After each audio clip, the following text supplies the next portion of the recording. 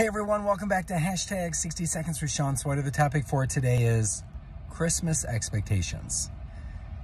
The reason I say this is, how often do you wake up, go through Christmas, unwrap gifts, you get later through the day and you feel kind of a pit in your stomach and you feel almost a little depressed?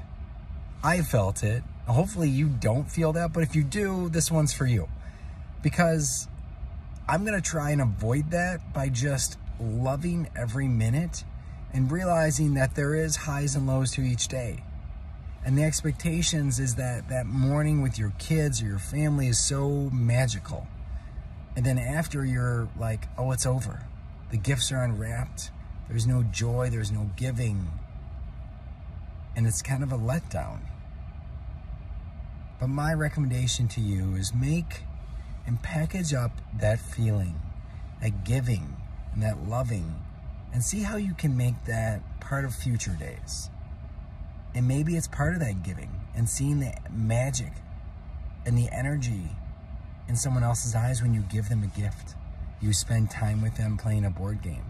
Because it doesn't have to just be about Christmas morning or Christmas Day. It's about the feeling, the energy, and what you do for others during this time that probably gives you that energy and that feeling. Bottle it up and take it into the next year. Till next time, guys, take care.